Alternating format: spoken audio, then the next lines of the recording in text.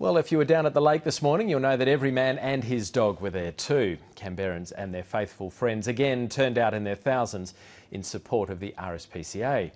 The charity says the strong turnout for the annual Million Paws Walk means the world to them in what has been a particularly tough year.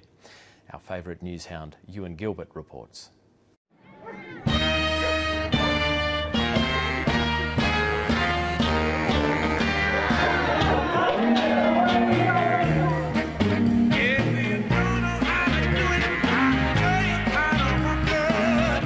Welcome to the big day out for mutts and mutts alike.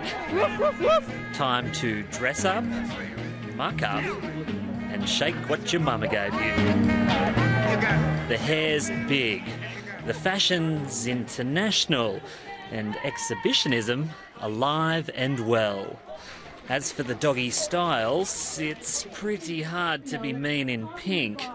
And even worse if you're a bloke. Why is he dressed like a girl? Because she wants him to. Lucky everyone here is very friendly. To a point, anyway. Too many other big dogs that see them as lunch more than anything else. Of course, today is all about those animals doing it tough and to raise money for those doing their utmost to help them. Financially, we're not in a good place right now. I think all the RSPCAs across the nation are hurting, but we are especially. Certainly the most recent budget can't be helping. Actually, Delilah here could probably help with that. She doesn't need a great deal. A couple of pensioners every week.